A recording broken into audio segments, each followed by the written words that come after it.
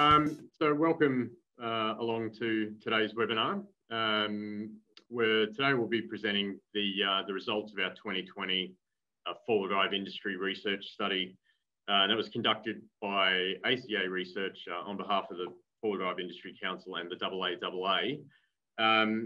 But for those who don't know me, I'm Nigel Bishop. I'm the Membership Development Manager for the East and North Coast of Australia, so New South Wales, ACT, Queensland and Northern Territory.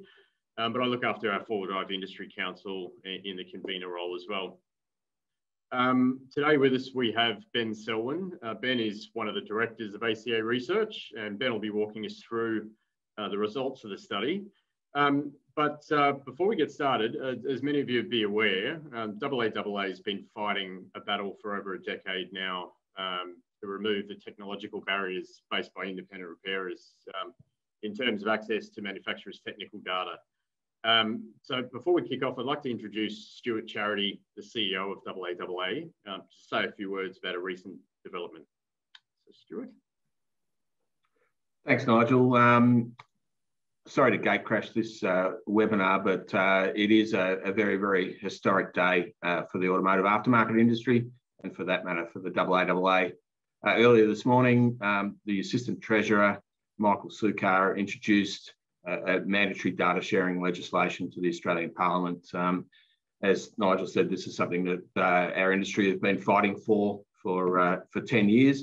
The AAAA has certainly been leading it, but we couldn't have done it without the involvement and active engagement of the industry all around Australia.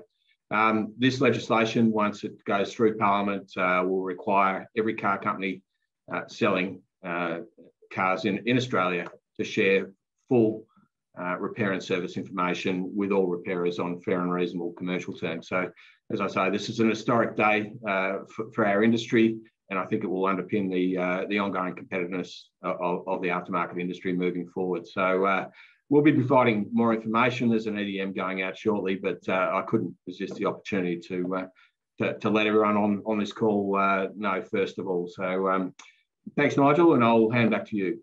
Thank you. Yeah, thanks, Stuart. Yeah, that's absolutely fantastic news for the aftermarket service and repair industry. Such a significant turning point for competition and consumer choice. So it's yeah, really great to hear. I will get back to the main agenda for today. Keep things moving. So the purpose of the industry study was to understand the size of the four-wheel drive aftermarket industry and provide some insights into the product and market trends, the opportunities and challenges. This is the first such study in over 10 years, and the results are quite remarkable. They not only provide valuable insights for our members, but they also support the AAAA advocacy efforts, and particularly the data around economic activity. Firstly, just a little housekeeping. Due to the number of participants on the webinar, everyone except for the presenters will be on mute, but we do encourage questions, and I'm sure there'll be many. So please feel free, use the Q&A button as your questions arise. There's no need to wait until the end, and we'll have time at the end of the presentation to answer those questions. And just one last thing, everyone will get a copy of the presentation, so there's no need to take screenshots or photos on the way through. We'll send that out shortly after the presentation the next day. So with all that said, I'd like to introduce Ben Selwyn from ACA Research to take us through the research report. Over to you, Ben. Cool. Thank you, Nigel. And look, also from us, I mean, I guess we've been working with AAA for a while now and seen the work going on around mandatory data sharing. So congratulations, Stuart and the team on that one. It's been, I would say, from what we've seen, is there's been a lot of work going on to get to this point. But anyway, as Nigel said, for today, we're here to talk about the four-wheel drive industry. Yeah, building on, the starting point for this was looking back at research that was done, I think, in 2008. So we are, it's been a fair while between drinks for this.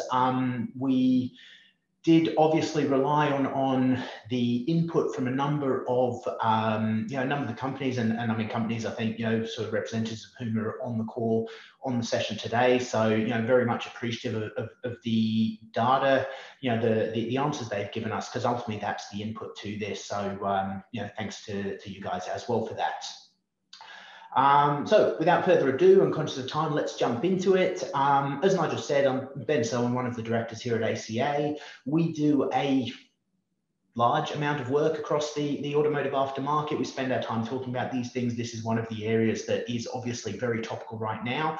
And so nice for us to have been able to do this piece to really say, well, okay, we spend a lot of time getting into the real details of the four-wheel drive sector. But if we step back and have a look at really what it looks like at that more macro level, what is the current shape and composition. So full report, I'm going to take you through some high level themes that come out of it. There is more data that sits behind this. There's obviously more digging that can be done. As Nigel said, we will be leaving some time for questions at the end, but also happy to sort of discuss further off the back of this as well. So let's get into it. Starting off with the big numbers and a snapshot of where the industry is positioned at this moment in time. So look, to put it in front of you, we went through a process to get to these numbers. And obviously we completed a survey. We had 84 businesses who took part in that. And they are a range of different types of businesses within the sector, all the way up and down the supply chain. Based on that and sort of matching it up with the previous manufacturer work we've done, ABS data, those sorts of things, our estimate is that there are more than 2,000 businesses operating within the four-wheel drive space in the aftermarket in Australia. They are turning over $6 billion annually. So, again, this is one of those pieces where it's coming in and saying, look, there is a substantial market. And probably I think that was one of the really positive things to take away is just the size of the market, but also the opportunities that we see for the future. And that's where we will sort of go through this session. But also within it, it's not just about the revenue, it's also about the people. And so within those businesses, again, our estimate is that 73,000 people being employed within Australia. So when you talk about their input into that sort of economic activity within the country, obviously very, very substantial. Now, as I said, we did cover off a range of different types of business within the research. And there's a couple of points, there's a couple of reasons why that's important to us. So ultimately, the way we broke them up, they're either involved in the manufacture, the wholesale or distribution, and the retail or fitting of four-wheel drive parts and accessories. As you can see from this slide, there is a huge amount of overlap in there. So most of the businesses we spoke to are actually playing in multiple roles up and down through that process. But key to this, the manufacture, and we have done, obviously worked previously with the AAA on automotive manufacturing. But 12% of the businesses we spoke to are involved in manufacturing parts or accessories. So that is very much a healthy part of the sector. But also really importantly, at the other end of it, 84%, or basically almost pretty much everyone that we spoke to has some direct contact with end customers in terms of retailing, fitting, and getting that direct feedback. Now, that's really important for us because that is about hearing from the market. What are people looking for? What do people want? What do they like? What don't they like? Where does that next step need to be? And so the fact that is happening so broadly, we take that away as a real positive. And definitely feeding into, we will talk a bit later on about some of the strategies that people are using or that they're adopting in their businesses. And the fact that they are getting that direct feedback, really important as an input to those. But that's, again, so that's the businesses that we spoke to. Let's, again, just at a high level, and this is one where there is a lot more detail in the full pack, but just looking at some of the products that are being manufactured, being sold in the Australian market. And the main thing to take away here for me is just the diversity that we've got within that offering. So, this is not talking about what proportion of sales they are. It is just, what is being sold, what is out there. And so as you can see, I mean, we're going, we've got some fairly standard accessories. We've got accessories that go into more of your more, proper off-roading four-wheel driving. We've got engine upgrades. We've got, other vehicle upgrades such as your lift kits, lighting. I mean, so really, covering off such a diverse range of product areas. And, Yeah, I think that just really sets the scene for us, that when we talk about the industry, and one of the themes that I will keep coming back to is the diversity that we see in terms of the products, in terms of the strategies, in terms of the growth opportunities. There are a huge range of opportunities out there, and each business, the different businesses do seem to be working hard to find their particular niche. So, looking to the future. So, I mean, that's very much about where are we now. But what we also did was we looked to the future and said, well, okay, so, what is happening? What's happening with four-wheel drive? We know that, I can look at, new car sales and tell you that four-wheel drive is growing based on the number of utes that are being sold. And that the parts and accessories market will, work off the back of that. But that's all historical. What are we seeing in the future? Where do we think that we're going from here? And so obviously we asked those questions as well. At an overall level, across all of the businesses we spoke to, they're predicting double-digit growth in sales of four-wheel drive parts and accessories over the next 2 to 3 years. So, we're on a journey. We have not reached the peak. That is continuing. That opportunity is continuing. The other cut that we've put on this slide is saying, well, okay, focusing specifically on our manufacturers, because it's actually really, really interesting here. Because a lot of them are not just manufacturing four-wheel drive parts. They also have a broader offering that services the aftermarket, services the automotive community. And that's important because if we look at the growth they're predicting within four-wheel drive, as against the growth they're predicting within the business more broadly, they actually expect it to double. The four-wheel drive growth will be twice what they're going to see in the broader business.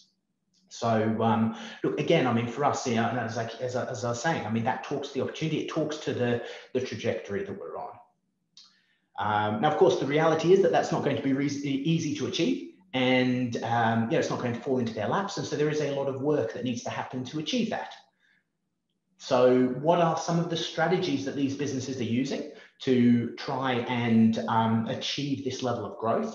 And again, look, talking about them at a high level, but what we can see is there are different avenues that they're using in terms of growing sales and growing revenue that side, but also in terms of how they can make their business more efficient and more effective. So working across with these, the first two that we've got there, developing new products and product range expansion. So we're talking innovation, we're talking new product development, either broadening or deepening their reach into the car park. So, when I was talking about that feedback, that direct feedback from customers, if you know what people are asking for, you've got a guide as to where you should be going. If you know what vehicles are out there, similarly, I mean, you can plan your innovation, your new product development more effectively. But so they're thinking from that perspective.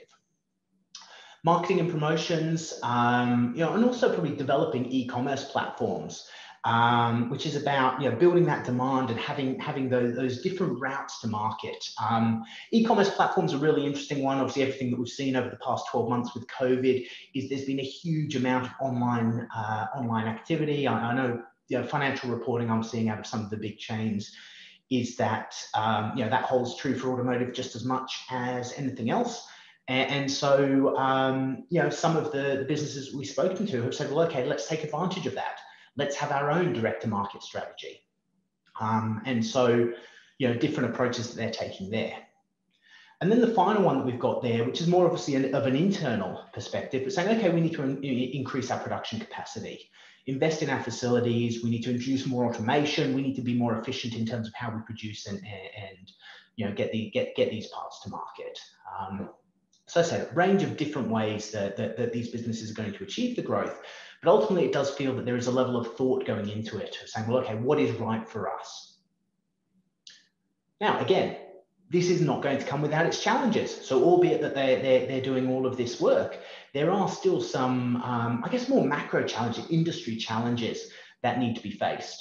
Obviously, the first two on the list here I know the AAA has been doing a lot of work around them, and they were talking to the lack of harmonization between different state regulatory bodies, and also the fact that regulations in some cases just aren't really in line with what people are asking for or how people want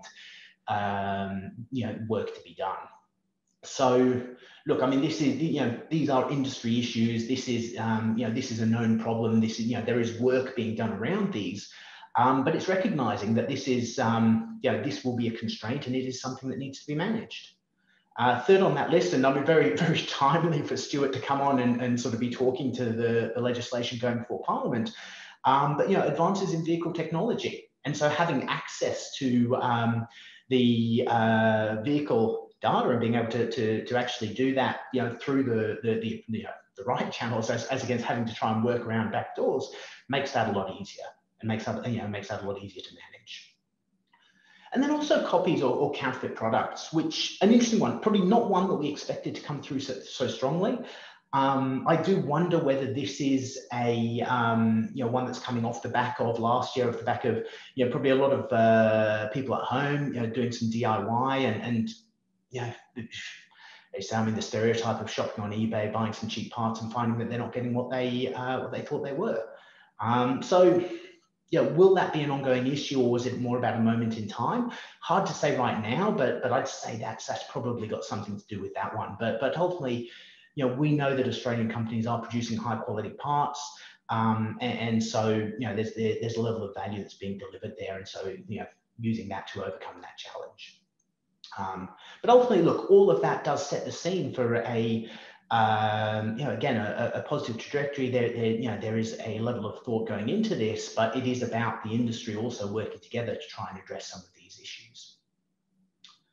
Now, moving through that, and so with that, I mean, that's very much focused on the business performance. Let's jump more into the actual products that people are using, or sorry, the products they're selling, and also into where they're coming from as well. And so obviously that whole piece around local manufacturing and local sourcing of parts and accessories. But what we saw in the research is that of the businesses we spoke to, the majority of them are actually using locally produced parts and accessories. So again, talking to, it's not just about a business that sits here, but they are, they have relationships with Australian businesses. They are looking to build that into their supply chain.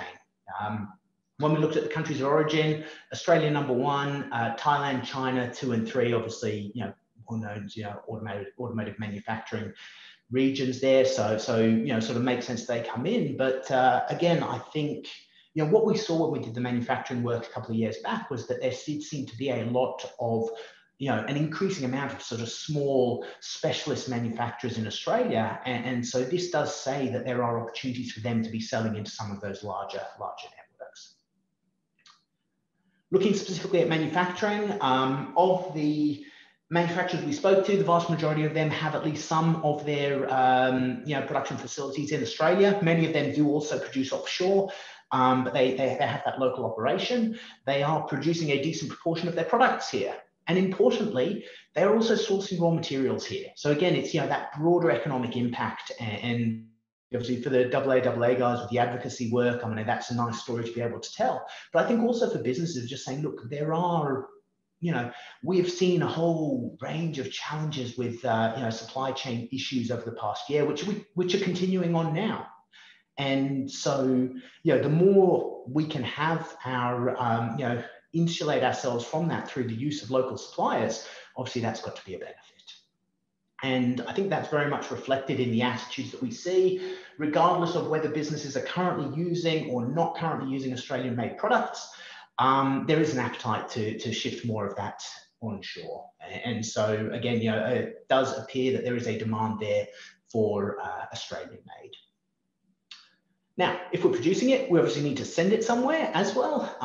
Whilst there is a lot of demand within Australia, there is also a huge opportunity beyond these shores.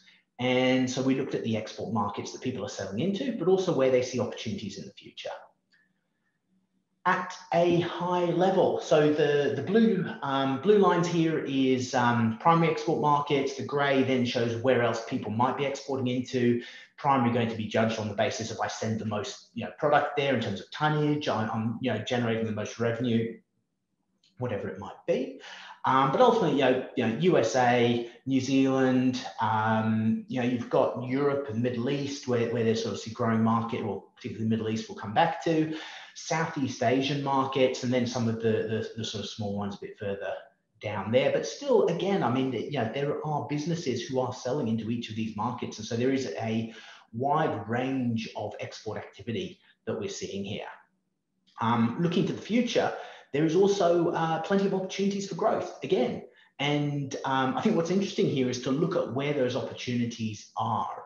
And so the four that we've called out here as being the, seeing the highest growth potential over the next few years, the UK, South Africa, the Middle East, as I mentioned, that I mentioned before, but then also Africa more broadly. And so interesting that those are being called out over some of the other markets. And so, it's then saying, well, okay, what is it about them that has attracted people to those markets, or that leaves them seeing an opportunity? 5 main aspects there. Firstly, they talk to a similar car park. Now, that could be either in terms of the type of vehicles. So obviously, the USA, they love their trucks. And I know there's a whole bunch of manufacturers who are over at SEMA shows and sort of very engaged in that market. And so that's one avenue. Also, I mean, you've got New Zealand there in the comment, but also the UK, right-hand drive markets. And so, just similar in that sense where they're, obviously some of the logistical issues that you might have with other vehicles don't exist. Growing four-wheel drive interest, and an expanding target market in terms of the people who are actually looking for the product. So there's more of the vehicles, but there's also people who can afford it and who want to engage in these sorts of activities. And so that's more of a cultural question of, is this the right sort of area for what we're selling? And then also a gap in the market. And I think that's one of the key points for some of the markets we saw on the slide before there, that they don't necessarily have the local manufacturing of the standard that we can offer in Australia. And so I think, again, that's talking to that sort of positioning Australian four-wheel drive manufacturing and the strength of the offer that we've got here. And finally, I mean, Southeast Asia obviously has some of them, the geographic piece where it's much easier to feed into. So a very quick summary of the research. As I said, a whole lot more detail in there, but we did want to leave some time for questions. I'm conscious that I have eaten up a little bit of that with my talking, but would like to throw it back to the floor. I can see some questions have come in, but yeah, Nigel, I'll throw back to you. Yeah, great. Thanks, Ben. Yeah, look, it's some really fantastic data coming out of that report, but also just really great to hear from yourself in that deeper dive into what those numbers mean. Yeah, great to see not only the total revenue and employment figures where they are, but in terms of business confidence, that's 17.5% expected growth, and that appetite for Australian manufactured products. But we do have a few questions that come through. In fact, the first one kind of leads on from Ian. And the question, Ben, is, while you're expecting double-digit growth, 17.5%, what's the expected market size for the four-wheel drive accessories? And is there a further breakdown of that growth expectation in terms of the different product categories, suspension, etc.? Yeah, that's, hi Ian, that's a good question. Look, as we say, I mean, at the moment, the market's at that $6 billion mark. That prediction, I think that is over the next 2 to 3 years. So, that adds, potentially another 400 or 500 million. Sorry, no, my maths is flawed. It adds, obviously adds on to that. So we can look, yes, I mean, we can do the maths around that. I think the note of caution I put on there is that is, as Nigel was saying, more of, it's a measure of sentiment. It's a measure of what people think they can achieve. So, something that we'd like to do is come back and say, well, okay, what did they actually achieve and how does that compare to the market more broadly? But yeah, I mean, definitely possible to make some projections as to what that might look like. We can't break it down by product category, though. The way the questions were asked, it does sit at that overall level. Thanks, Ben. Just another question from Ian as well. Okay, so he's asking, of the new four-wheel drive sold, do you have a breakdown of how many of these have accessories fitted? I guess, is there any data around the correlation between new vehicle sales and that revenue from the accessories market? No, I mean, look, that's again, I mean, that's a piece that we've sort of talked about at different times, but have never actually done. I mean, I'd say, everything I've seen suggests that it's going to be a pretty high proportion have at least some accessories. And I mean, remembering that you can be going down and saying, well, okay, how many utes are there out there that don't have a tow bar or a bull bar or something like that on them? But then it's obviously once you get into the more complex or higher order parts and accessories where it's going to get smaller. But yeah, no, don't have any number I can share there. But yeah, as I said, my assumption is going to be pretty high. Okay, thank you. We've got another couple of questions to get through, and just mindful of time, I'll try to get through them as quickly as we can. If any others do come up that we can't get to, we're happy to follow up with an email response to you. So David's asked the question, for those businesses going down the e-commerce route, which was one of the areas highlighted as growth for business in the upcoming years, do they face channel and current customer conflict, and how do they address this? That's a really difficult question to answer. Yeah, look, I mean, I can attempt to answer part of that, I guess, which is that e-commerce is widely recognised these days as a vital piece of that that retail channel.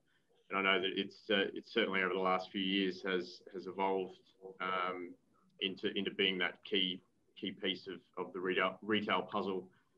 And I know that many member businesses will be having discussions with their supply chain about the need for them to be present in that e-commerce market, because it is such a huge growth area. But Ben, is there any I guess sort of insight from your perspective? Yeah, look, I mean, we didn't get that into that in the research in terms of if that is a strategy they're adopting, then who are they targeting with that? But I think that's the key part of it, because obviously, I mean, David, as you all know, I mean, vast majority of the sales happen through intermediaries, so wholesalers, distributors into the retail environment. My assumption here is that in a number of cases, they are going to be using this to try and tap into some of that DIY activity and do that directly. Now, we'll see whether there's sensitivities there with other channels that they're using to sell parts into. It's a question there. Are they going to be doing, are they going to be introducing an e-commerce platform to sell into trade? I would have thought that would be less likely, just because the purchase channels there are so much more entrenched, and it just works really well. So yeah, I mean that's probably the assumption, but yeah, we don't have any data to sit behind that. Yeah, thanks. It's a tricky one, and I think probably one of the key things is open conversations between suppliers and their supply chain around just what e-commerce, how that fits in with their business, but it is a tricky one to answer. I'll just move on to, we've got one final question, and we're getting close to time, from Matthew. So how do you see these growth numbers impacting on wages and availability of skilled labour? Yeah, look, I mean, everything we're seeing and the work we've been doing with the AAA for years has talked to the challenges that workshops of all sizes and all types of workshops, whether it be service and repair or sort of modifications or all of that, are facing in terms of finding skilled labour, whether it be techs or also going up to your manufacturing production. So the labour challenge is going to be something that does impact these businesses when they're trying to achieve these growth numbers. I don't think it creates the issue. I think the issue is already there, and there's work going on around that to try and work out what can be done to attract people into the automotive sector as against other trades or other options they might have to them. But yeah, so I mean, yes, it's a challenge, but as I said, I don't think it's a new challenge.